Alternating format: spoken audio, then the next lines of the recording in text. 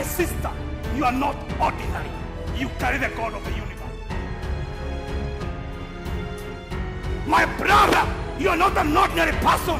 You carry the God of the whole earth.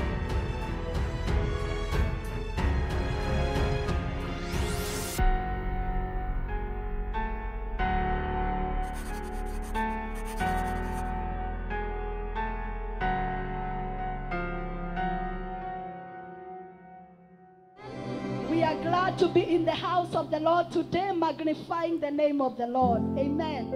It is a beautiful day. Hallelujah. It is a wonderful day. Glory to God. And the Bible says in the book of Luke, chapter 1 and verses 37, when the angel of the Lord went to Mary to deliver the message to the Virgin Mary, and the angel of the Lord told her that she will give birth to a baby and the name will be called Jesus. You know, Mary was like, how will this happen? And I thank God for the word, because the word of God will never be hidden. Hallelujah. I thank God for what the angel of the Lord told Mary about Elizabeth, because the angel of the Lord told Mary, and Elizabeth is also pregnant. Now she is 6 months old. The one who was told is barren. Now she is pregnant. And the Bible continues to say, is there anything that will be impossible with our God? Is there anything that will be impossible with our God? And this morning I'm telling everyone, is there anything that will ever be impossible with our God? And we all together say, no, there is nothing that will ever be impossible with our God. What is that is standing before you this morning? Open your heart. As the word of God comes forth, tell yourself according to the word of God, there is nothing. Nothing. Name it and start to say there is nothing that can hinder what God is doing in your life, what God is doing in the life of your family members, what God is doing in this ministry. As we cross over to celebrate 14 years, we are declaring there is nothing that can hinder our going forward. Hallelujah. There is nothing. Yeah, hallelujah. Nothing is impossible with our God. Nothing. Name it, name all of them, and then conclude and say nothing. Nothing is impossible with our God. Nothing is impossible with our God. To them that are streaming online, nothing is impossible with our God. Trust Him, for there is nothing that is impossible with our God. Hallelujah. Let me take this opportunity to welcome our visitors. Is it your first time to fellowship with us? Let me see by the soul of your heart. We love visitors. And let us celebrate our dear sister there. Welcome in the house of the Lord. The one who is next to her, hug her. Tell her welcome in the house of the Lord. Hallelujah. Another thing we're going to do, our missionaries are back. Say they are back. They are back. Amen, amen, amen. The man of God is back in the house. Our team is back in the house. Amen, amen, amen. And we want to honor them in a special way. This is how we're going to honor them. Their names will come down there, and I'll call their names one by one. Then they will line up here. Then they will receive a flower of welcome back. And at the end of the service, amen, amen, amen. At the end of the service, we're going to eat lunch together because they are special. Hallelujah. Amen, amen. And also we have a cake for them. We have a cake for them. They are so dear to us. And we honor what God honors. Hallelujah. We give honor what God honors. So I'm coming this way so that their names will come there following. Hallelujah. Amen. Welcome back. Amen, amen, amen. And we are reading this fast together. We are reading this fast together as we welcome them back. Okay. How beautiful upon the mountains at the feet of him who brings good news, who proclaims peace, who brings glad tidings of good things, who proclaims salvation, who says to Zion, you are God, reigns. Hallelujah. Amen, amen, amen, amen. How beautiful are those feet that took the gospel out. Amen. Woo! Hallelujah. Amen, amen, amen. So before we pray for them, before we give Apostle Moses to give thanks that they are back, I will allow them to say something. 2 minutes. Apart from Apostle, yours is coming. So we start here. Amen. Praise God. Praise God again. Thank you for your support. Thank you for your support, and we appreciate it. The mission was awesome, and we give God all the glory. Amen. Praise God. Praise God again. All I can say is the mission was a life-changing to myself as well. And thank you for all your support, and we look forward to another one. Amen. Praise God. Praise God again. I don't know, but I have fire. Amen. I have fire. Let me tell you, the mission was amazing. Amen. If you watched it, you know. If you didn't, you missed out. Amen. Let me tell you, God is working wonders in Kenya. Amen. The youth is coming to Christ. Amen. Amen. Can we give a shout? Hallelujah. Hallelujah. God is good. I just want to say thank you so much for your support here, even those in Kenya. Thank you so much. We really do appreciate everything. We do not take life for granted. Amen. We just want to say that it did not only change their lives, but it changed ours. We grew spiritually, amen? And we do not take that for granted. We just want to thank God and give him all the glory, amen? Amen. Praise God. Praise God again. We're excited to be back. And for me, I just wanted to say thank you to the men and the women of God in the house. They've celebrated us, but we also want to celebrate you. So if you can give my mom a rose too. And when we were gone,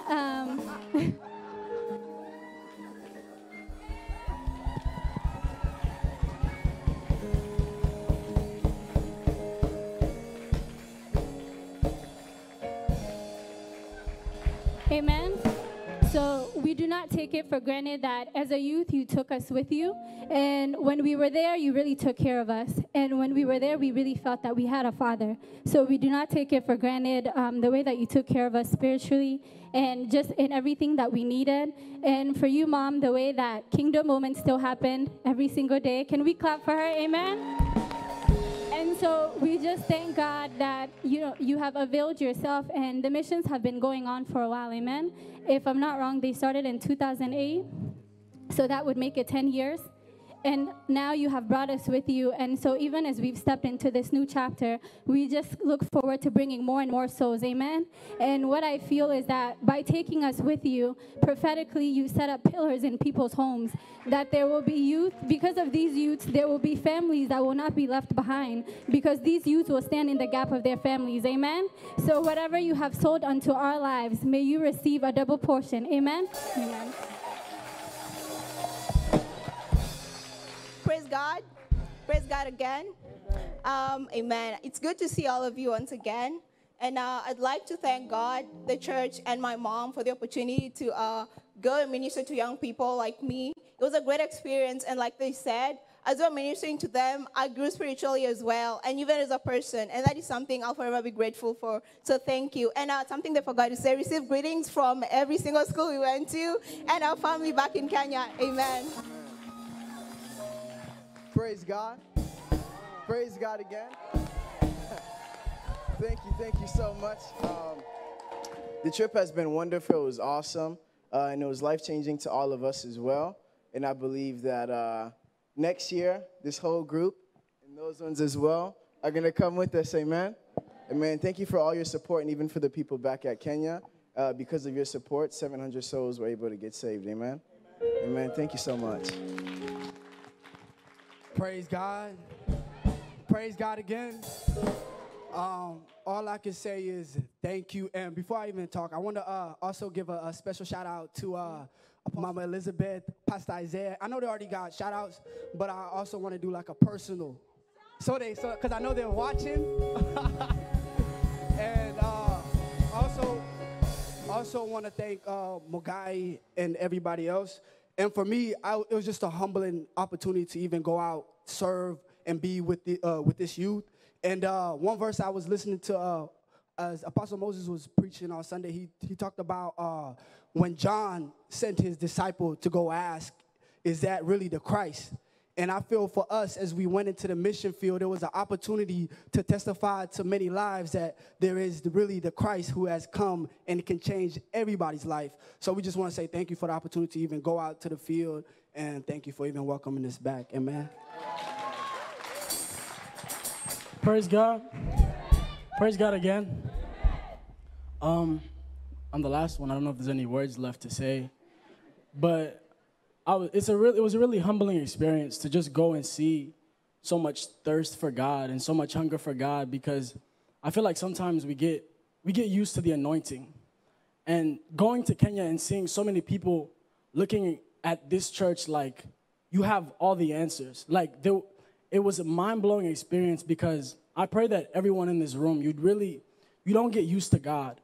Because there's a way you can come to church and you just get used to the Christian flow. But going to Kenya and seeing these people, every day, they just wanted more. They were never satisfied. They said, I want more of Christ. So I pray as us, the people who are supposed to be the feet to take the gospel, we never get tired. Amen? Thank you so much.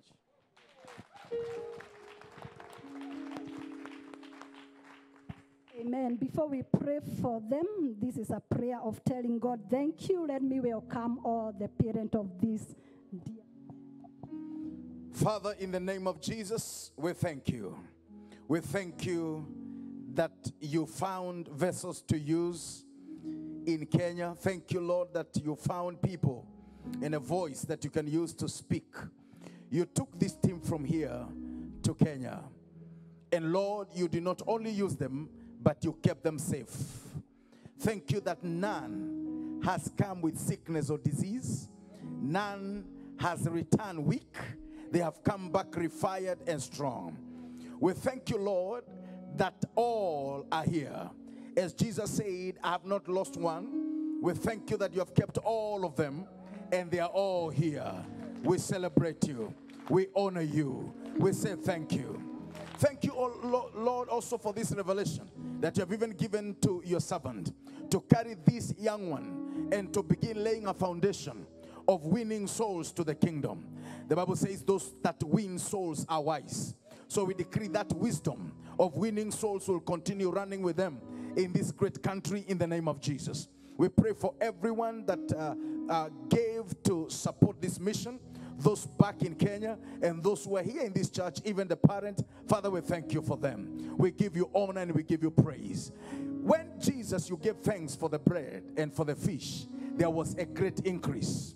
Now, Lord, as we give you thanks for these missionaries, next year there will be more increase of missionaries and more support in the name of Jesus. We thank you and we honor you in Jesus' glorious name. And the church shout, amen. Amen. You all may be seated. Thank you so much. Amen, amen, amen. God is good. Hallelujah. Oh, yes. Welcome, Apostle David Karanja. Woo. Welcome, man of God. Welcome, man of God. Amen, amen, amen. We may be seated. Thank you, Jesus. Amen, amen. We are excited to be back again. We are, number one, very, very grateful, number one, to God for the opportunity that he availed to us and the entire youth, the youth that we went with, to be able to touch lives. I want to, before I go to touch life, give a special thanks to Apostle Moses and his family. Praise the Lord. Let's celebrate him. Let's all stand. Father, in the name of Jesus Christ, we want to pray that as your servant bring the word, Let it be that your word will come with insight. Your word will come with revelation, oh God. We pray that in the name of Jesus, let this your servant be given utterance. Let articulation of your word be given to be able to communicate the divine truth. Let it be that in Jesus' name, Father, the hearers of the word, Father, will be impacted by the word. We pray for those who are streaming our service live. We pray for those who are streaming on YouTube, those who are streaming on Facebook. We want to pray that in the name of Jesus, Father, their lives will be impacted and their lives will be changed. We give you praise and we give you honor in Jesus' mighty name. Somebody celebrate Jesus to see you. So, man of God, let's celebrate the servant of God. Amen, amen, amen, amen, amen, amen, amen, amen. Put your hands together for Jesus one more time. Hallelujah. Amen. The man of God has already prayed, so please would you turn to your neighbor to the right and to the left. Tell them thank you for coming. Okay, we have not finished. That is the right one. Okay, follow the instructions. The first one you greet, you say thank you for coming. And then you turn to the left again. Tell them thank you for coming. And then as you take your seats, you finish that statement this way. Thank you for coming even when the final game in the World Cup Russia is playing. So we know you are a committed church member. Okay, I know some of you are not even aware of what is happening, especially ladies. But anyway, we thank God. Amen.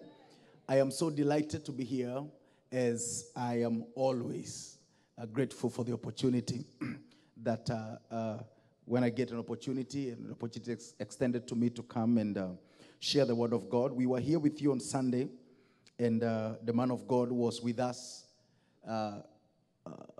in the spiritual realm and also live.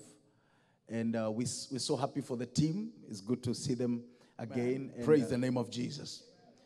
Now, I always appreciate God's servant when he comes to minister to our place. And one of the things that Apostle does, and every time he comes to a church, I am sure before he starts to preach that he will heal somebody. And not healing, physical healing. But let me put it this way. As a pastor of the church, I feel so good that after that message, somebody will improve in the way they serve God in our church. He came and he taught us on the issues to do with leadership, taught us matters on the kingdom, and our church is better. And so I know there are places that I would want to go and pick one revelation and hit it. I can pick God who works miracles within 24 hours. And I will hit it, and we will be on fire here. I will be somersaulting with my cordless microphone, and it's going to be powerful. But by the end of the day, we'll be excited, we'll be good. But I may not leave something that somebody can quote in improving their services. And so it becomes my joy and my desire to, every time when I get an opportunity to stand on this altar, to convert it to become like a class, though it's a main service, so that we can be able to get something. And also within my mandate, that is the mandate of teaching on honor. That's why we're dealing on honoring and serving the dream of another. And actually, I'm so grateful that the book, and we have come with those books today. My latest book, that is a book on honor, exploits of honor, was dedicated. Actually, among the people I've acknowledged there is Apostle David Karanja, because he's the one who launched the book last year, December. And I'm trusting God that he will also launch my third book before the end of this year in Jesus' mighty name. So we are one family, even though we don't know each other so much, we are one family. I'm praying when I was seeing missionaries, and I had more missionaries are coming to Kenya. I'm praying that when they come next time, they'll be able to visit our church, so that also we can extend our relationship. Probably one of the girls here, we can become in-laws. Yeah, we can become in-laws, and so that when I visit, I'll be getting double honor for the preacher and for the in-law. Praise the name of Jesus. Now, those of us who are here on Sunday, we took a journey on what to know on serving the dream of another person. Let me say this to every one of you, and you know it's there on in the YouTube. There is something they have written concerning the former President Obama, and they say the message, or not the message, they call it the, is it the message that made Obama the president? If you can go on YouTube and check that one. The speech, that's the word, the speech that made Obama president. And when he was making that speech, he was not the president. He was not even campaigning to be the president. He was campaigning for another man. But he made a speech so passionately towards another man that opened the door for him. It is not how much you do to yourself. And take this message, move it out of church, take it to the marketplace, especially as a Christian. One of the reasons we have a problem with most Christians telling us to pray for them to get promotion, and rather than promotion, some of them are getting demoted, is because they think you are promoted by the anointing. There is the anointing part that promotes. That's why the Bible says Jesus is both the power of God and the wisdom of God. Praise the name of Jesus. And even Apostle Paul writes and says that our God, who is able to do exceedingly abundantly above all that you think, you ask or think. So there is the asking part, that is prayer, and there is the thinking part. And he said the Lord is able to answer both. So what will make you live a great life outside there is where you are working, where you report tonight or tomorrow. Go and serve the dream of that person. Make it great. Make it better. Give all you have to make it better. The worst thing you can do in this life is to serve another man with a reserve energy for your own. Yeah. So that's why we saw when you are faithful with that which belongs to another, then you get your own. Praise the name of Jesus. And so we concluded with that part, and today we are moving to part B of honoring and serving the dream of another. And today we are looking at that part of the owner of the dream, or the dreamer. The person that God entrusted. The person that God entrusted with the dream. Or in other words, you can call him the dream carrier. If you're a bit modern, you can convert the dream and call the vision carrier. We talked about the vision or the dream, and we talk about the dream carrier. Let's go to the book of Luke, chapter number 10. We will read verse number 1. These are the longest verses we are going to read, and then we'll read pausing a bit so that we understand. Now, we said, I think on Sunday, that one of the best way to enjoy the Bible is to always know who is writing and was writing to who, and if possible, and which season. And so Jesus Christ here is writing the book of Luke chapter 10, verse number 1, and say, after these things the Lord, no, Jesus is not writing, Luke is writing, but it's Jesus here. He say, after these things the Lord appointed 70 others also, and sent them 2 by 2 before his face into every city and place where he himself was about to go. Now, watch something there. Jesus is not talking to everybody here. He's sending the first 70. Now, the book of Matthew chapter 10, we see Jesus sending 12. And Matthew will document their names and say who they are. But here the Bible says 70, and he sent them to where he himself would go. Now, you wonder, let me ask you a question. Those demons that manifested in school, the missionaries have a testimony, it is there, you can watch it. Why were they not coming out? Why were they in those? Why were they in those children? And still Jesus and God, they own the whole universe. Why were they not removing them? Because the kingdom of heaven does not work that way. Just because he's there does not mean he's available. So he sent them where he himself he would come. Look at that. He would come does not mean literally where he would come with his legs. But for him to come down and manifest, there has to be somebody there. And so he said, where do you come? Now let's move to the next verse. The Bible says, after these things, the Lord... Okay, sorry. Okay, you know I'm getting used to this one. Go your way. Behold, I send you out as lambs among wolves. Now, something else you need to know. The men of God are the first lambs. The first lambs. You know, we only say, washirika ndio kondoo. The men of God are the lambs. And they are the ones, actually, the Bible says they have been sent to the... I sent you out as lambs among wolves. Did you get that one? This one is not sending 5,000. He's sending men of God. And if you read it in the book of Matthew chapter 10, they say the same. He sent the disciple and say, I am sending you like a lamb among wolves. So every man of God has at least 2 or 3 wolves surrounding him somewhere. Yeah. By God's grace, when you get time next time or in the book, you'll understand this kind of wolves. So there's some people that are there, and Jesus said, you will never know them until they begin to talk. Yeah, you don't know because they can wear the clothes of the lamb or sheep. Umejivalia ngozi ya kondo me na kumbe ndani ni umbwa mwitu. The difference is the way they talk. So when you sit down with a member of this church and you hear the way they talk about the man of God, you can know if they are the lambs or they are the wolves. You don't know the wolves by the suit they wear. You know them but when they open their mouth. So when your mouth is open, we identify you. We will not chase you because the Bible says, I send you to the wolves. So every man of God must have a wolf. It's not a choice. You don't pray that they go, no. Must have a one key wolf. So identifying the wolves is the best thing so that you know, is it a wolf or wolf is a what? Okay, whatever. This is a wolf and this is a lamp. Okay? Now, let's move on. Carry neither money, bag, what's that one? What's that? The one that carried bag. Yagoshuria. All right. Say no sandals. And don't greet any man on the way. So no special greetings to say help me. The same way the man of God has said that they did not go borrowing and they did not struggle in Kenya. Because they were sent without. But by God's grace, you are able to make sure that they have. He said, but whatsoever house you enter, first say peace to this house.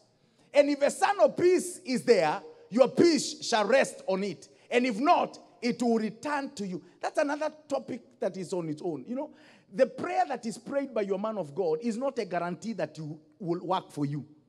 No, he said, if that place is worth the peace, then whatever you say shall remain. If not, it shall return with you. So it is possible to have a man of God preach and pray for that minute and then return with the prayers. Yeah, return. It does not remain because he has prayed. When the man of God says, be blessed, it does not mean automatically you are blessed. No, it is how you relate with the person that has been sent. And remain in the same house, eating. I love that one. Eating and drinking. Such things as they give, for the laborer is worthy of his wages. Do not go from house to what? So one house, I was teaching on one message called the end time way of genuine prosperity. Can you imagine? He's sending 2 by 2 and say, in every house you enter, either it's a small house, there's no enough food, but when you enter that house, don't move from house to house, but you'll be eating there. And in that house, they will pay you your salary. One house. Forget about the whole church. One house. One house. One house. Whatsoever city you enter and they receive you, eat such things as are set before you. So the ligi has changed from a house to a city. And say, then, verse number 9, and heal the sick. So eat fast, then you deal with sickness later. Eat and then heal the sick. You get something here. Yeah. You don't jump and saying, oh, no. Please, let's understand this. Men of God are to be used, not to be misused. So Jesus said, look at this. Jesus said, please, I am sending them with something for you. But don't go for something. Go for someone. Don't go for what he carries. Go for who he is. So let him be received. Let him be fed. Eat there. And you eat and don't move from house. So you eat, you rest, you eat again. And then later in the evening, you can bring the sick people. Not sick people first. And then eating later. It is Jesus saying it. So you can't correct him. Yeah. But whoever city you enter, and they do not receive you, now that we are going to the message, go out into its streets and say, the very dust of your city, which clings to us, we wipe off against you. Nevertheless, know this, that the kingdom of God has come near you. Many Bible say the kingdom of God was right at your doorpost. So look at this now. Who was there? Was it the kingdom or the person? Who has entered the city? The kingdom or the person? The person. He said, in every city you enter. But he said, if they don't receive you, just walk, shake your dust, and tell them the kingdom was there. In other words, I was carrying the dream. But according to God, it is not how well you treat my dream first. It is how well you treat me, the carrier of the dream, first. Are you getting that one? Yeah. So he said, and it's going to be worse than Sodom and Gomorrah. Nevertheless, that the kingdom of God is all right. I've not now. He said, but I say unto you that I will do it will be more tolerable in that day for Sodom than for that city. Now you know the sin of Sodom. You don't need to be told. Can you imagine Jesus comparing dishonoring the servant that he has sent, dishonoring and not receiving them is equal or higher, a bit higher than the sin of Sodom and Gomorrah. So let me just bring this one, just you get, it means maybe, I don't know how people will be getting burned in heaven, so I don't know if there will be different temperature. So that means the kind of temperature that will be working on the people who chased and dishonored and worked to bring down the servants of God will be more heated than the Sodom and Gomorrah. So Sodom and Gomorrah people, their judgment will be, if heaven is like earth, to the way they sentence people. So people who were in Sodom, who are doing Sodom and Gomorrah, their sin was sodomy. If they are jailed for 10 years, the people that chased away the servants of God and disrespected them and took them for granted, their own will be 20 years. Is the scripture? You can't argue. If you tear in your Bible, your neighbor's Bible has that verse. It says the same. So you can't run away from it. But I say unto you that it will be more tolerable. It will be much okay. It will be much okay in that day for Sodom than for the city that has chased you. Now you look at that. How you handle the dream determines how your dream will be. So anytime you serve the dream, Joseph serves the dream of Pharaoh, and Joseph's dream is fulfilled. But watch this now. How you handle the dreamer, the one who owns the dream, determines how heaven handles you. So anytime you serve the dream, let me put an example. Every time you serve the dream of Christ harvesters, you fertilize your own dream. The way you handle the dreamer, that is the visioner, Apostle David Karanja, matters how heaven will deal with you. Did you get that one? Yeah. I don't know why you did not say amen in the last one, and it's the one important. Yeah. Yeah. God knows that if you honor and you sow to this dream, give your resources to this dream and to this vision, your own will come to pass. But how you treat the one who was given. Now watch this. The Christ harvester's dream is for the benefit of humanity. Did you get that one? But the one who is carrying the dream is for the benefit of heaven. When heaven needed 700 plus souls in heaven, heaven said, Apostle Karanja, stop what you're doing and your comfort here in a good country. One of the best things I love America is that there is no dust. And go to the country that is full of dust. Go there because I need 700 souls. And as he told you, the reason we don't go so much, and let me put myself there, the reason we don't go for these missions a lot, if these missions of schools, you can't be doing them just like that and feed your family. No, we send Jesus. We send prayers. We said, you see, it's good to talk the truth. Is that also? Yeah. We just said Jesus. And he said, Jesus, please, because now I'm going there. By the time I come home, my children will not eat the book of Galatians. So, what will I do? Matthew 21:28.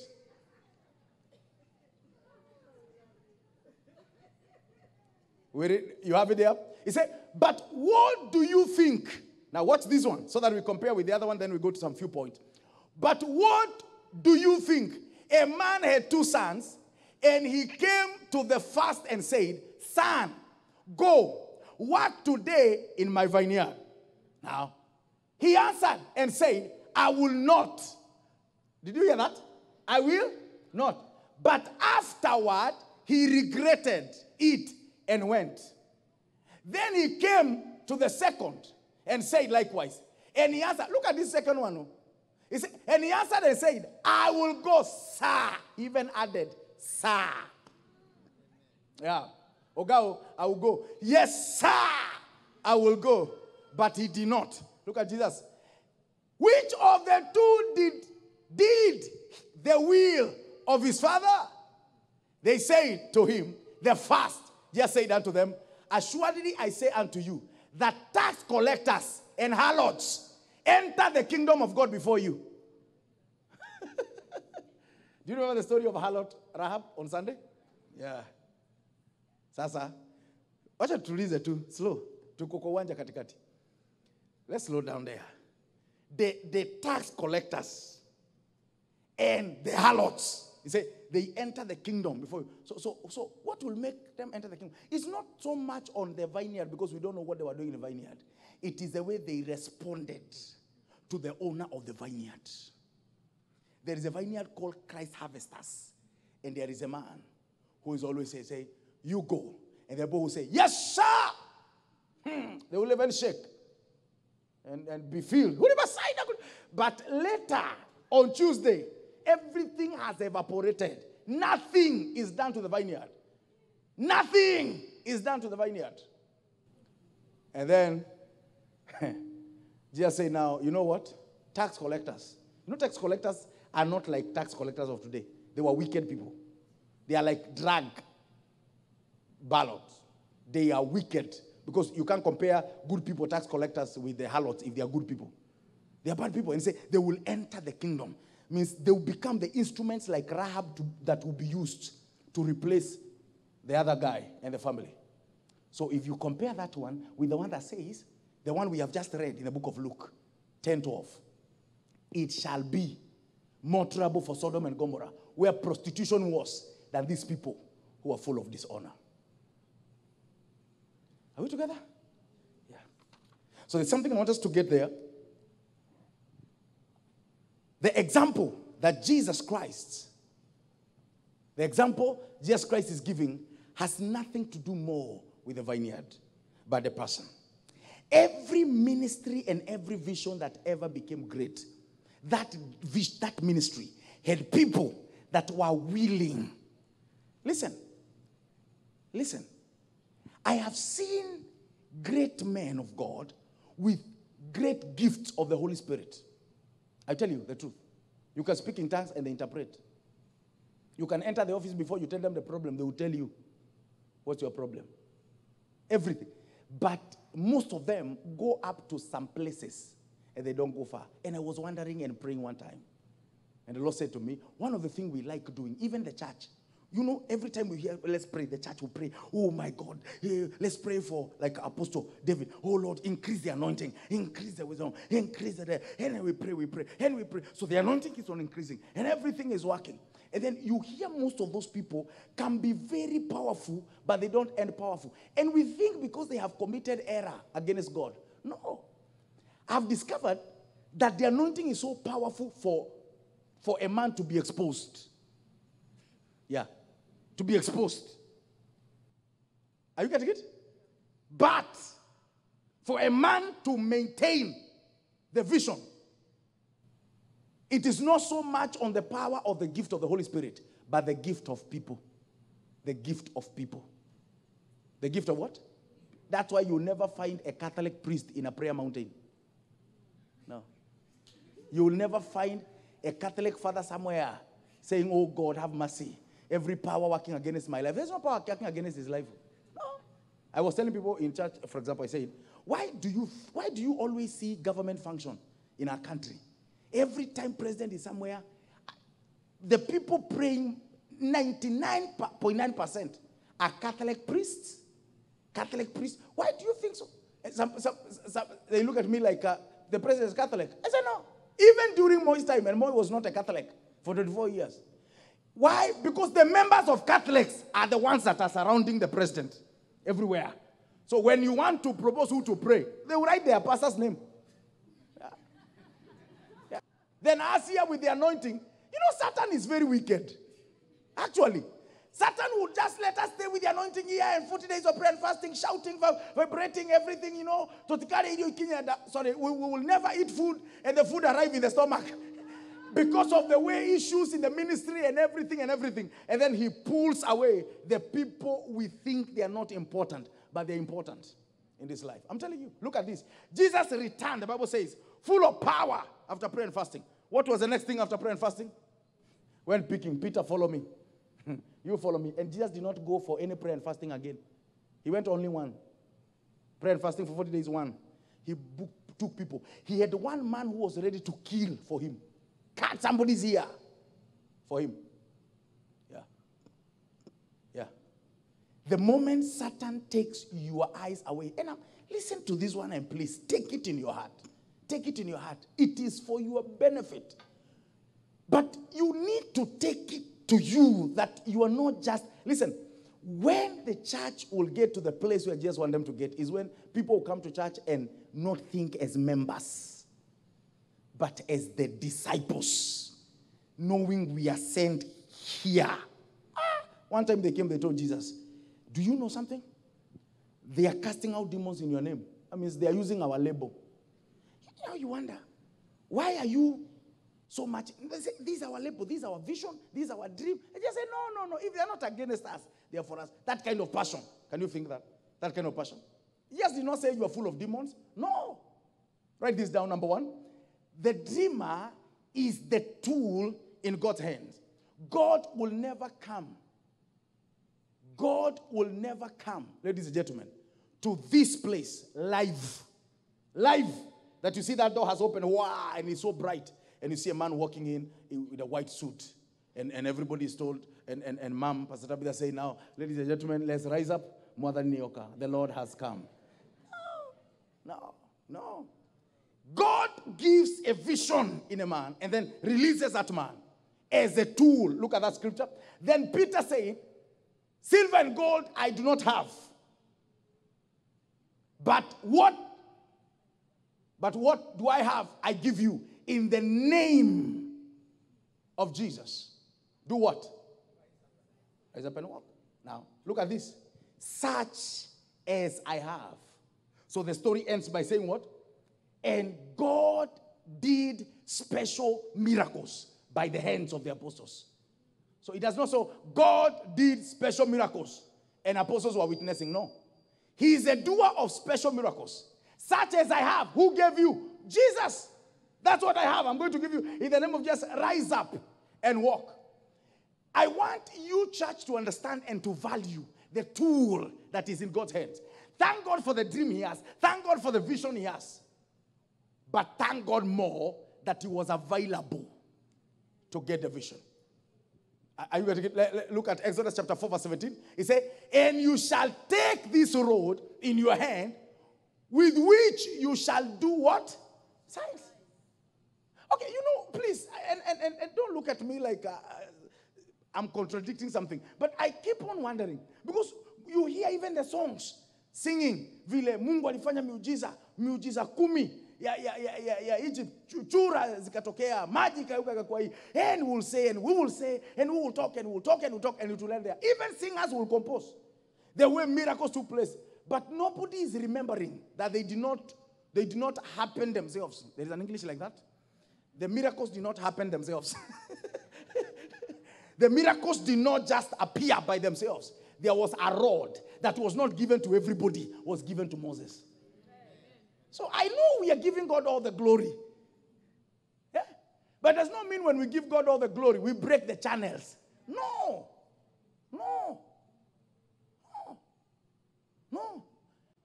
It's just like a lady who can get married and then get 3 children and then start now dishonoring the man. And say, go, I have what I needed. No, the reason why you keep on even honoring that man, or a man keeps on honoring this woman, is because I am called daddy today. I call and I talk to my children home and I talk to them. And when I talk to them, maybe I talk to them 5 minutes, all of them. 5 minutes, because we don't have a lot to talk. They are not that big. And then the rest of the minutes we consume with their mother, the producer. She's the one who brought them. Yeah. So you take all time talking with the products, and then you forget about the producer. Take this road. The road was not given to everybody. It was given to one man. So it is one man with the road doing all these wonders and bring the children of Israel out. But they are not seeing Moses or seeing the road. Listen to me. Miracles are for your enjoyment. Heaven is for us all. But this man that God has brought your way is the property of heaven. Property of heaven. That's why not everybody was sent to Egypt. Moses. That's why not everybody is your pastor. Yeah. So you are needed to be where you are and to even go further. But only one vessel could handle that rod. That's the one I'm calling the dream carrier. Listen to this. Joseph honored the dream of Pharaoh, and he did not misbehave. Even when the father came, he went to Pharaoh and said, my father has come. Where will I put my father? Joseph became great. Why? He respected the dream and respected the dream carrier. But what about the brothers? They insulted Joseph and said, look at this boy, the dreamer. They removed his clothes. They suffered. They were crying like babies. One occasion, they have a golden cup in their food. The other occasion, the younger brother, they have refused with him. The other occasion, and then later, they were all squatters in the land of their brother Joseph. They mishandled the dream carrier. They suffered in capital letters. Joseph handled the dream carrier and honored the dream. Praise the Lord. Now look at this one. Judges chapter 7 verse 18. It says, when I blow the trumpet, I and all who are with me, then you shall also blow the trumpet on every side of the whole camp and say, the sword of the Lord and what? Now repeat that one. And what? The sword of the Lord and the sword of? That the part of Gideon is the one I want you to shout it. Because we forgot there is that part. We say when you hear the trumpet, shout the sword of the Lord. The sword of the Lord goes hand in hand with the sword of Gideon. So as you celebrate the sword of the Lord, Gideon also has the sword. And actually the sword of Gideon is more physical. It's the one cutting. The sword of the Lord is empowering the cutter. But the one that is cutting is the sword of who? Gideon. Let me tell you, people will be shocked when they get to heaven and they will discover there were some things they did not have. Not because they were not meant for them, but they were not entrusted to unlock them. But the one to unlock, they disconnected with him. Yeah. The sword of Gideon must be in place.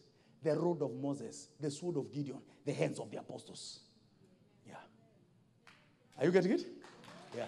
So there is the dream, but don't celebrate so much the dream that you forget the dream carrier. Now, we say we are in class. We are not in church. We'll come to church next time. But listen to this, class. Have you discovered that most of the time, most churches, this one and any other church, for that matter, they have no problem anytime there is a project that is church connected. But anytime you bring project that is a man of God connected, see trouble. See trouble. You see, listen, wickedness is a person. Because, no, ladies and gentlemen, it's a person. Because every church project, we will all benefit. If you want to change this carpet, we want to put a new one, and heavy for that matter. We will all step on it, me stepping and you. When we are buying seats for the church, when you are buying property for the church, everybody, and it's good, let's do it to the glory of God. But what about the one who had the dream? When his own comes, and that becomes the end of many people celebrating like Joseph. Joseph did not only handle the dream well, he also handled the dreamer well. Can I tell you how he did it? Can you imagine feeding the country for 7 years without a drop of rain? And the Bible says they came to Joseph. They did not come to, they came to Joseph. Nobody was talking to Pharaoh. Joseph gave them food, sir, for 7 years, and he did not campaign to be the king. Can you imagine? Imagine that. 7 years, people, the Bible says they bought, they were hungry, they came again, they sold their land. And no, then he took that land and bought it for Pharaoh. I've been in Egypt before. When you are landing, the pilot will say, welcome to the land of Pharaoh. Joseph bought it for him. So if there were title deeds, all title deeds were brought and he changed them. They were all reading Pharaoh, owner, Pharaoh. There was no one written Joseph. Number two, people came and said, we have sold our land, so we're still hungry. We buy us. The Bible says Joseph bought them to be the slaves of Pharaoh. Joseph bought them for Pharaoh. He didn't buy them for himself. He did not. All of them became the slaves of Pharaoh. And Joseph did not campaign and say, see, you don't need to be told. Who could have done this? He said, no, sir, it is your dream and you are the dreamer. I will not touch your throne. I will not mess with your dream until the end. God respected Joseph, that even his bones were also feeding people in the wilderness. As long as they had the bones of Joseph, they were eating in the wilderness without planting. The man had the grace in the grave. When they arrived in Canaan, they buried the bones. Then the manna stopped. Even when he was dead, for the way he honored. Let's go to number 2. Relate with the man of God that's a dream carrier on perception level. Perception level only. And I put that word there, only. I will explain. 2 Kings chapter 4 verse 9.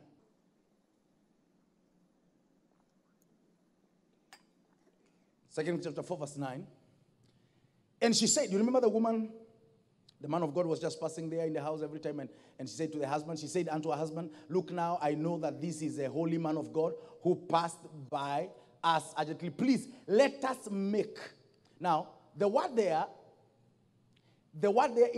in King James Version, this New King James Version, says, I perceive that this is a holy man of God. Now, for the sake of time, let me narrate this story and then we will move. You'll see the scriptures say, this is the holy man of God. We will make him a house on top of our house. So that every time he's passing by here, when he's tired, he will sleep there, eat here, and there was a candle so he can do his Bible study at night. And the Bible says they built the house, they finished building the house. After the house was completed and the man of God was inside with the servant, then he said, call that woman. Now, okay, let me finish. Call this woman. And he said to the woman, what can I do for you? Can I mention your name before kings? And the reply of the woman was, I live among my people. That means king is my cousin or something like that. So I don't need introduction. I am well connected. He said, okay, what is it? And the guy says, sir, this house has no child. He said, hey, I thought they are old couples. Hey, come, mama. Next year, a time like this, you'll have a baby. And the woman said, man of God, do not lie to me. So this is one of the miracles that took place without faith. She did not believe for a baby. She said, don't lie to me. And that was the end of the statement. Then he said, about this time next year, you shall embrace a son. And she said, no, my Lord, man of God, do not lie to your maidservant. She did not say, man of God, I believe. She said, I do not believe. Stop lying. We cannot have children. Now listen to this. The woman did not perceive this, the man of God, after the miracle of the baby. Angalieni mahali tunapotelea. The man of God did not perform a miracle for her to say, I perceive. She perceived first. She perceived? Her perception is the one that provoked it. She not only perceived, she perceived and she went ahead to build the house. After perceiving, she went ahead to build the house. Now, do you know the kind of danger we are? Most of you are connected on YouTube and you know, especially in our country, Kenya.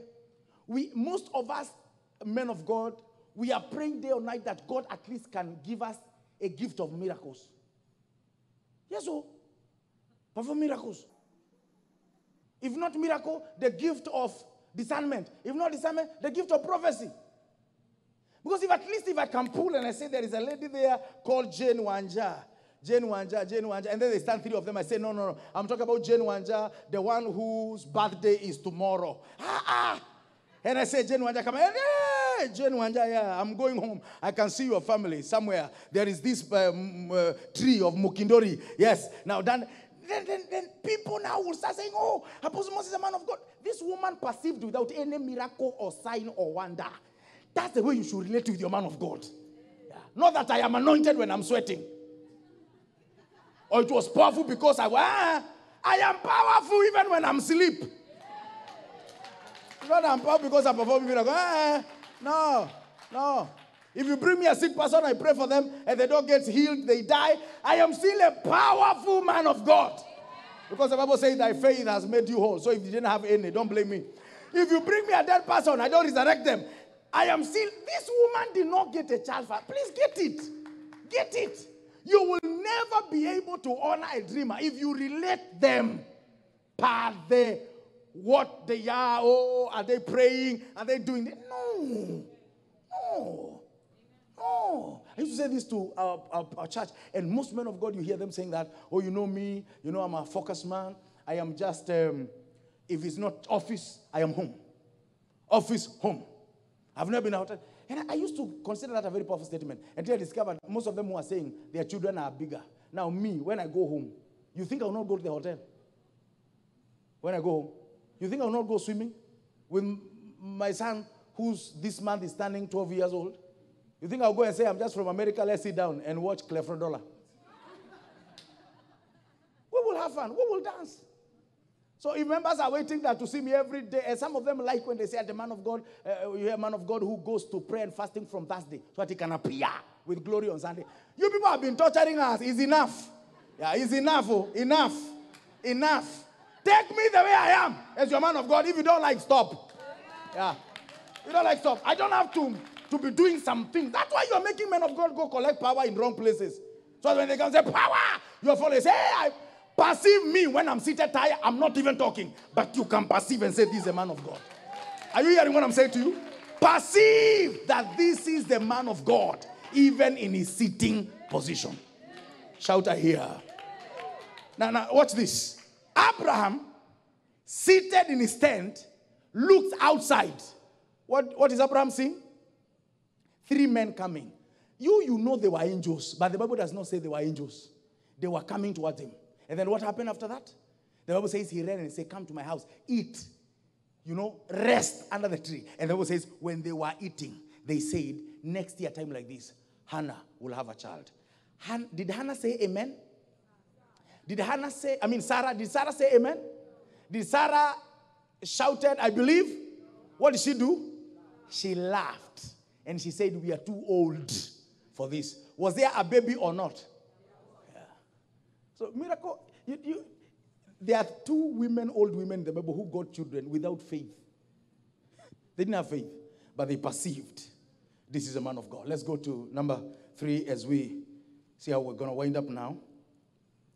Also, let's have Galatians. I don't know, I want you to, that's Genesis 18 about Abraham. And I want us to have Galatians, write it down there.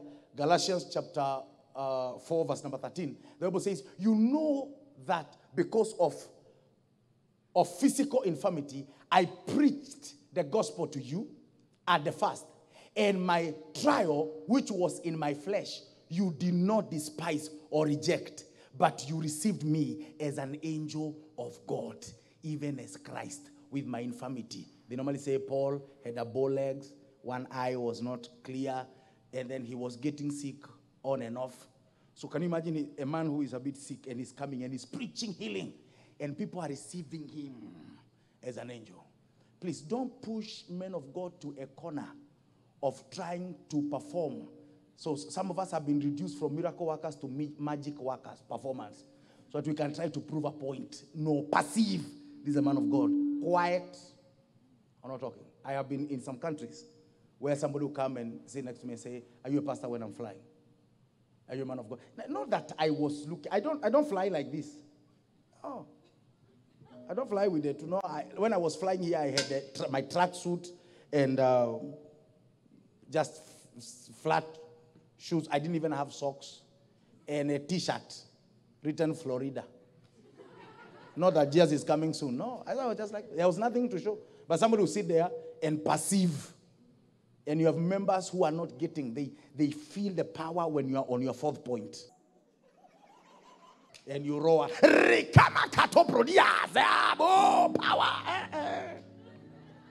You're still far. Maintain, number 3, and as we conclude, maintain a memorable relationship with the man of God. That is number 3. Maintain a memorable relationship with him. That is Deuteronomy chapter 12, verse number 19. Deuteronomy 12, verse 19. Take heed to yourself that you do not forsake the Levite as long as you live in your land. Take it to yourself as long as you live on the earth. Let me just do this, and please just follow what I'm going to ask you to do. Everybody, can you lift up your hand and wave like this? Let me see your hand. Shout, thank you, Jesus. That is one of the evidence that you are alive. So your mind must be remembering a Levite. A Levite. Levite is a platform of all fivefold ministries. Levite. You shall remember you are Levite as long as you live. Now, it didn't say you shall remember the vision or the dream of a Levite. It said you shall remember the Levite, the one that I normally give the dream. As long as you live, make sure you don't forget the Levite. I borrowed a story here in the Bible, the book of 1 Samuel, chapter 1, verse number 5. Those of you who have gone through this book, you know a story that is very interesting of Hannah. And Hannah, here, we normally talk about her and we sing, oh, Hannah, Hannah, Penina, and you know, we encourage ourselves like that. Have you heard that kind of a message? It doesn't matter how many Peninas are surrounding you. Hannah, your child is coming. But let's analyze Hannah. What was your problem, Hannah? What was your problem? Why would Penina, and if you check very well, Hannah was the first wife. You know? And Hannah could not conceive, so Elkanah went for Penina. But the first love, he had love for Hannah. Now, Hannah, you read the story, the Bible says, she used to come before the Lord, and as people are giving this sacrifice, Hannah will give this sacrifice. Yeah. The Bible says she was given more. So you can imagine, even when I'm preaching, and you are here, you are Hannah, and I see you in church, I know something will change. Your sacrifice is not as other people's sacrifice. Hannah was the only one recorded at this time in Shiloh that was giving double. And then number 2, Hannah used to pray the kind of prayer you have never seen. Hannah must have come from Western Kenya, where they pray and they hit on the ground and they shout. You hear them saying, Wanjala wacha mchezo bwana. Wacha mchezo. Unamuuliza ni nini? Jeremiah 33, liitie jina la Bwana. Wacha mchezo, siku liongelea liite. Nasikia baba, liite jina la Baba, wacha mchezo hapa. Hii ni injili, si mchezo. So Hannah could call on the name of the Lord until when she's coming, because why am I saying alikuwa anakongesha mguu? When the man of God came and saw her, the man of God concluded she was drunk. She was not talking. So that means she was now coming from the prayer of all night.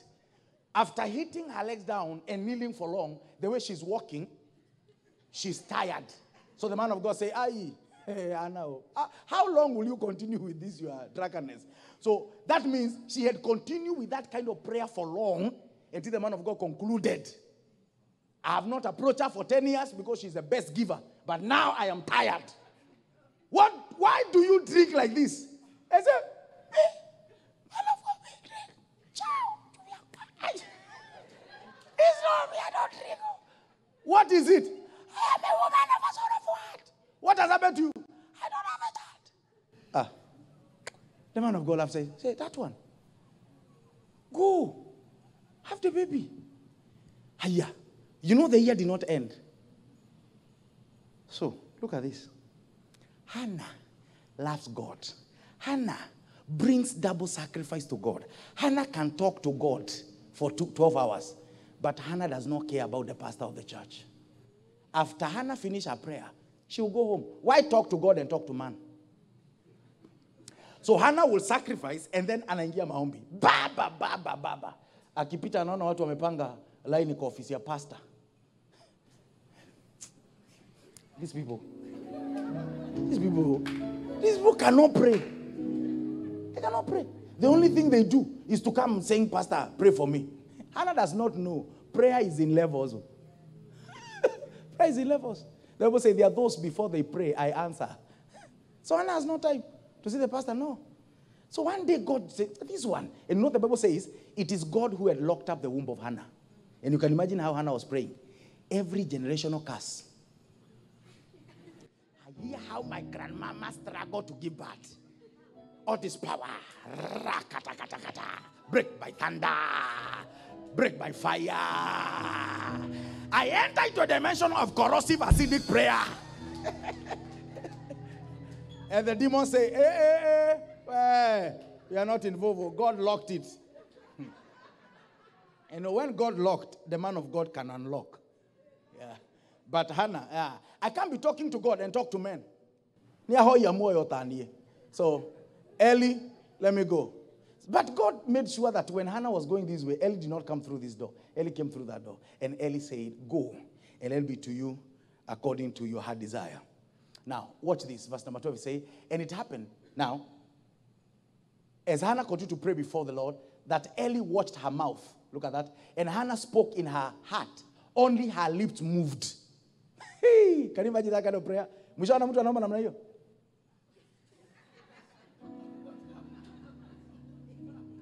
And then Eli thought she was drunk. So Eli said unto her, how long will you be drunk? Put your wine away from you. It's too much. But Hannah answered and said, oh, my Lord, I am a woman of a sorrowful spirit. I have drunk neither wine nor intoxicated drink. But I have poured out my soul before the Lord. Do not consider your maidservant a wicked woman. So much. She was never wicked. Get that? The reason she was not giving birth is not because of her wickedness. She was okay. For out of the abundance of my complaint and grief. Look at that. Then Eli answered, simple, go in peace, and the God of Israel grant your petition, which you have asked. Failure of remembering the man of God, even to say hi, costed her over 10 years of barrenness. Yeah, why? Because after that, the next testimony we hear, Samuel comes. Now, watch this. Now, that is the best part. Please, let's read this one, all of us together. 1, 2, 3, go. Now, when she had won him, she took him up with her. Okay, wait, pause there. When Hannah was praying, she prayed and she told God, give me a son. And then what will I do? So she's bringing back a son to God, but she brings something else here. She said, she brought what? 3 bulls. 1 ephah of what? Flour. And a skin of what? Of wine. And brought him to the house of the Lord in Shiloh. And the child was young. Now, wait there. She said she will bring Samuel. Samuel is for who? Samuel is for God. Is that right? Samuel is for God. But she has brought 3 bulls. And let's call it a bag of flour. And wine. They are for who? Yeah, thank you. You're a good student. Now, the 3 bulls and the rest of the stuff are not for God. God does not eat bulls. So he said, God, I have discovered I can be talking to you for over 10 years and you're not performing miracle. I talked to the man of God once and a miracle happened. So you take Samuel and let the man of God enjoy these 3 bulls. He thought I kill Samuel. But man of God will not eat Samuel. So let him eat this one and enjoy. In other words, I am now going before the Lord and I will also go before the man of God. The sword of God and the sword of Gideon. So God, take Samuel. Man of God, collect 3 bulls. Collect the bag of flour. And also, there are some drinks here. They are yours. You, God, manage Samuel. Now, look at this. I read the scripture in chapter 2. Chapter 2, verse number 21. Let's read that one together. 1, 2, 3, go. And the Lord saw that and bore what? 3 sons, 2 daughters. Meanwhile, the child, Samuel, grew before the Lord. I discovered this scripture. I used to read it and I would think, Hannah conceived and gave birth and she conceived 5 times. No, the conception was once. And the Lord visited Hannah so that she conceived. 1 pregnancy produced 5. 1 pregnancy. Kikuyu Bible say, akegia ihu, timahu ihu, remwe.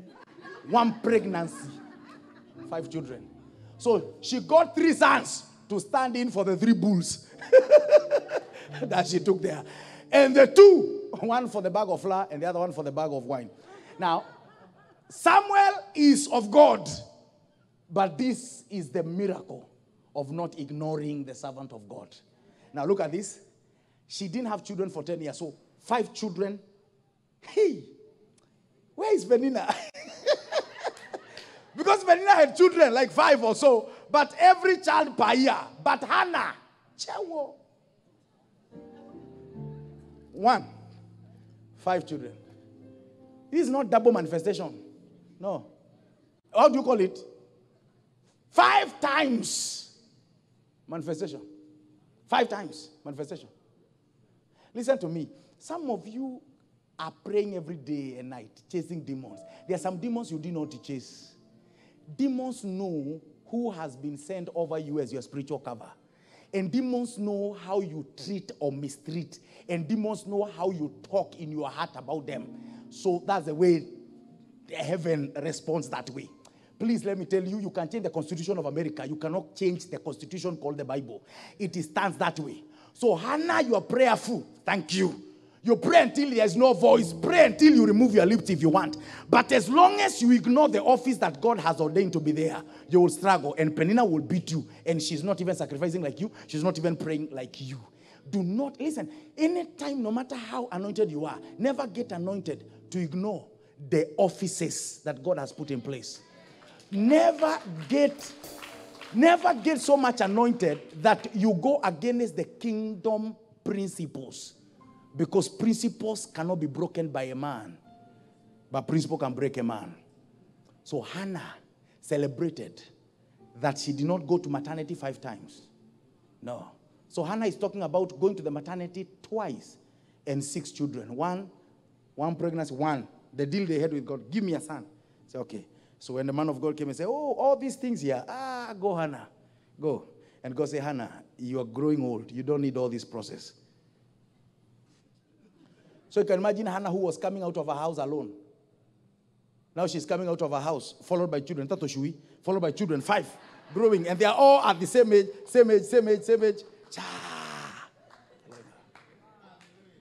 The last one for today, let's go to the last scripture, number 4. It is avoid getting into battles with a vision carrier. Let me say this to you. You are a child of God, and I am also a child of God. The blood that washed you is the same blood that washed me. Yeah. Me, I was washed by the same blood of Jesus. But the difference between me and you, who is a church member and a good church member, is that you got saved to go to heaven. Me, I was saved. Your man of God was saved to go to heaven and take people. You, if you make it by yourself, they will stand up and say, oh, thank you. You have come here. But there are some men of God who are not expected to enter alone. They're expected to enter with 1 million. Yeah.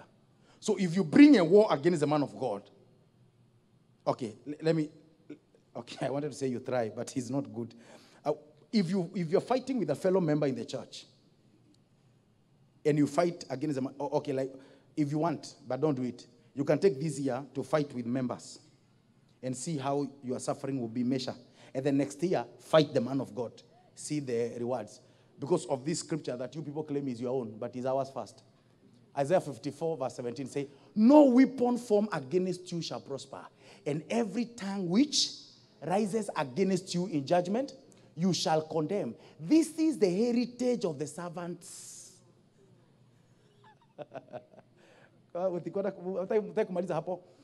This is the heritage of the servants of the Lord, and their righteousness is of me, says the Lord. Now, 2 important things there. There is no weapon fashioned against those who serve me that shall prosper. And every tongue that is raised against them. That one you can read in any version you want. It will remain the same.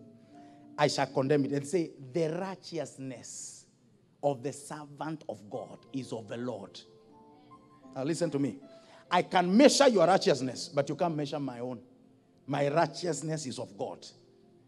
Did you get that one? And then he says, the righteousness of... So, no weapon fashioned against the man of God shall prosper. So, fashioning is permitted. If you want to fashion. That's permitted. But for it to prosper, it will never prosper. It will never prosper. Do you know why? I got it. Apostle Paul makes it well. Look at Apostle Paul, what he says. Also, this one we claim like it's a scripture for everybody. But if you read well, you understand. Apostle Paul is talking to the church of Corinthians. This is what he's saying. Now then, we are ambassadors for Christ. As though God. So it is a we. We read it like we, all of us. No. Here he is referring about him and what's this other apostle? Not Apollos. No, I mean not. There's this another apostle he talks about in 1 Corinthians chapter 9. Okay, we'll get him. He said, now then, we are ambassadors for Christ, as though God were pleading through us. We implore you in Christ's behalf, be reconciled to God. So we are Christ's ambassadors, imploring you, church members, be reconciled to Christ. Did you get that one? So the servant of God stand a place of ambassador. Who is ambassador? Representing the interest of a certain country to another. If a country is at war, when Libya, they were fighting, you can remember, you follow the story. I saw Kenya, we sent 4 big KQs, Kenya Airways plane, to go and bring our people from Tripoli. But before the first jet or plane could land to pick Kenyans from Libya, the ambassador was already home. Why? Because those Kenyans who went there, they went there because they sent themselves, but the ambassador was sent. That's the difference. Yeah. If we have issues with America today, Jeru Gedai, I don't know if he's still the ambassador. Jeru Gedai will be home before you people are taken home. If you are here, you are Kenyan. Before you are taken back to your country, he will have gone there. Because you brought yourself, and you know why you brought yourself here? For your own interest. But the ambassador did not come here because of his own interest. He was sent here for the interest of the kingdom. So Apostle Paul is saying, don't treat us like we are equal. We are washed by the same blood. But you are washed by the same blood to enjoy the green card of the heaven citizenship. But us, before we enter in our mother womb, we were separated to be prophets. So we are saved to be used by God. You are saved to enter heaven. Okay, everybody is supposed to serve God. But you'll get what I'm saying. Now, listen to this. Thank you, Jesus. And then we pray. You can never attack the ambassador, and the country that has sent him will not say something. Never. In our country, I remember we wanted to send away Renberger. And that time, one of the guys working here is an American citizen, but he's from Kenya. He's from Kisii land. The brother is a pastor and is my friend. He works with the military. Very high levels. Last time he came to Kenya, he only come once since he came here after university. Last time he came to Kenya, the cousin told me he was escorted. He came with about close to 20 Secret Service to take him home, protecting him. He had armored car. Actually, that story came because he gave the cousin one. When he came to visit, he landed, he was taken direct to the embassy.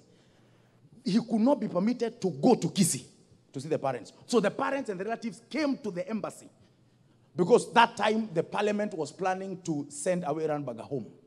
So there was no good relationship. They could not trust although he's a Kenyan, but he's an American now. And because he works in the military, he has maybe high secret. They will not let him go that way. So he will stay in the embassy because he's protected. Why? Embassy is where they have sent their man. It's not where Americans went as tourists. No, this is safe. So that in case of anything, they will be taken there by the soldiers back here in America. Why? They are there with an assignment. Your man of God is here with an assignment sent from heaven. Any weapon fashioned against him shall not prosper. And the Bible says that is his heritage. The moment he got saved, he was given that as his heritage. Bulletproof. So every time he wakes up, there's a bulletproof. Any weapon fashioned against you, let them throw. But you, the thrower, hey, may God have mercy on you. No weapon fashioned against. So please do not only mind about the dream, also mind about the dreamer. Rise to your feet in the mighty name of Jesus. Praise the name of the Lord. Can you put your hands together for Jesus? Come on, let's celebrate the King of Kings and the Lord of Lords better.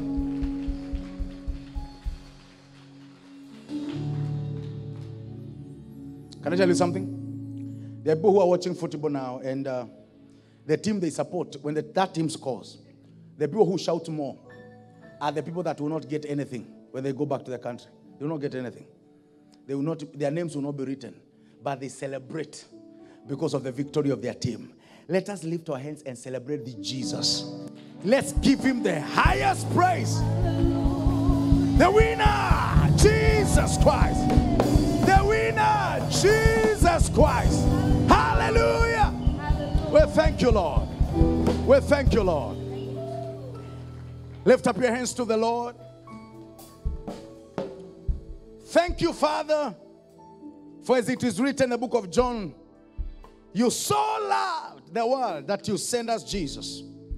And Jesus so loved the church that in the book of Ephesians, he left the fivefold ministries. The place of the prophet, the apostles, the pastors, the teacher, the evangelist, to edify the church. Then you gave these apostles and pastors visions and dreams. And that's why today we have the Christ harvesters.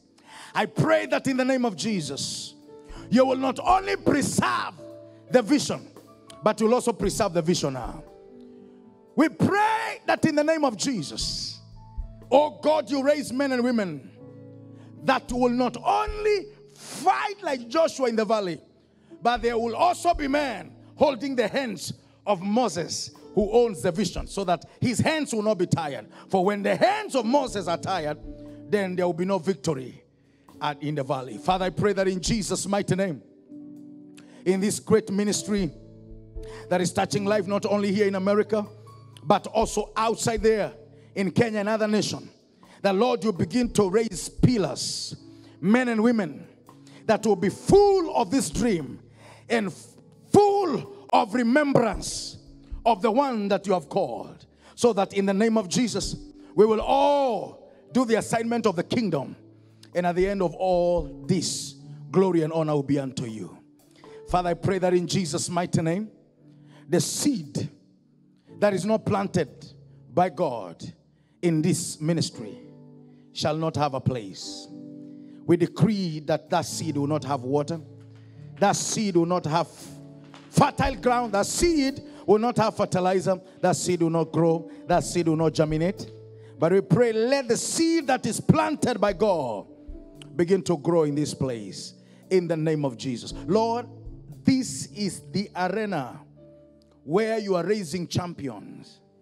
You did not only send your servant here to be ministering to people, but as what we have seen is to even raise a team and minister with them. Father, I pray that in Jesus' name, let your call be strong in this house. Let the conviction of the men and women that you're calling to serve in this dream, to serve the one that you give the dream, be strong. And I pray that in the name of Jesus, none of us here will miss their dream or become small. We pray that there will be many Josephs than Joseph's brothers. Many of us here will serve the dream and honor the dreamer and not say, here cometh the dreamer. Thank you, Jesus. Thank you, Jesus. Let your grace and the grace of honor be in this house now and the days to come. Father, we thank you. We honor you and we celebrate you. In Jesus' mighty name. And the church shout amen. And the church shout amen. Come on, let's lift our hands and celebrate the Lord. He's worthy. Amen. Even as we receive God's servant to come and continue from here in Jesus' mighty name. Amen. Thank you, sir. Let's celebrate God once more time. Amen, amen, amen, amen. What a powerful word the servant of God has delivered. And our assignment as a people is to receive the word. Because the moment the word is sent for you, and it's a profit when the word is received. Somebody celebrate God one more time.